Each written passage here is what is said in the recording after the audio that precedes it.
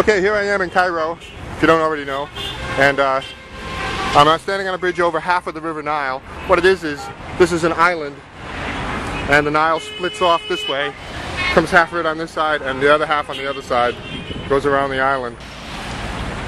And now the important thing in my quest here is, my Ichabod Admin quest is along here, is the map shows me that there's the meeting point over there, right along somewhere in that tree line, because this is the street. I gotta find the right intersection, and I'll show you. And I think there's a certain irony. There's a certain irony in the fact that supposedly this old meeting building, it's supposed to be a small little house, actually has a tree growing right through it. And there's some symbology there because it's the same with Ichabod's, well, empty gravestone. If you've seen that video of the gravestone rubbing, you see a tree growing right out of that grave, which is interesting. So now this meeting point is in a small, old, rundown building, abandoned, that has a tree growing out of it. I mean, growing right out of it. So that's what the message is. So we're going to find out. We're going to take a look at that tree and that building. So, I'm scouting out the meeting point during the day because I want to make sure I don't. At night, I don't think I could find it. This is just crazy. So I'll find it during the day, know exactly where it is, and then that way I can go back for the rendezvous at midnight. Well, here we go. I'm walking down Colsom Street, right there, and here's the place. Look at that. It's a tree growing right out of a, well, kind of a home, I guess. But there's a complex, an old abandoned little complex there. See, isn't that amazing? And I don't know what kind of trees those are. Eucalyptus or something. See, so that's the spot. It's just amazing. Look at that. Tree growing right out of the darn building. And let me see if you can see that. Right? You can see the trees right inside the building. Right through it.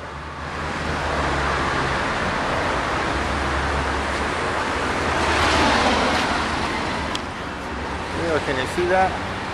So this is going to prove I will be coming back to my rendezvous. I found it.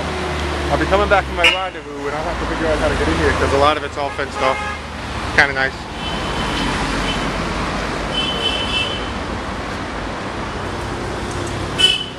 Imagine that, huh?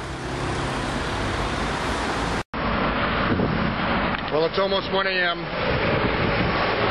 and I just came out of my meeting with the guy in a little shack with the tree growing out of it on the side of the Nile River, and it went well, but it was pretty intense. Evidently this guy is a knight of the Order Cairo Sculptoris, and I'll fill you in more on this probably when I get back to my hotel room, but it's late now and this city seriously doesn't sleep. It's a 24-hour thing, although traffic is a little less than it was during the day. But there you can see the Nile's right there, well, if you can see it. There's a hotel on the other side of the Nile, and what I'm going to do is I'm going to hail a taxi back to the hotel, try to make sense of some of this stuff.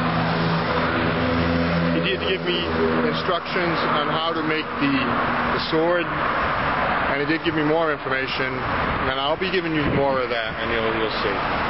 But pretty intense meeting, and he asked me a lot of questions, but I'm kind of glad to be out of there. Okay, I just wanted to fill you in here. It's very late at night. It's about 2:30, 3 o'clock in the morning, and I just got back from my meeting with a guy at on the little street off the side of the Nile.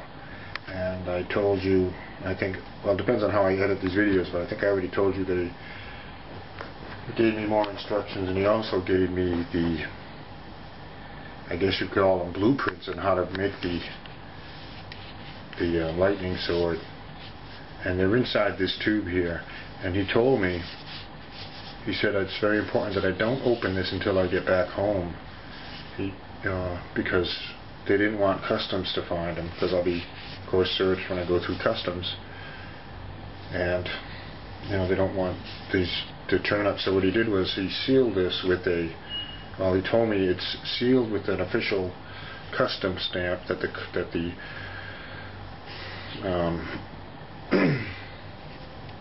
customs have been paid for on it.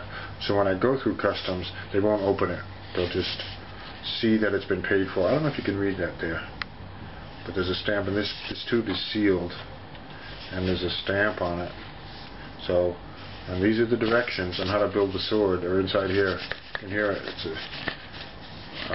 bouncing around in there. So I won't be able to show. I will show you these directions. I'll open this up after I get back home.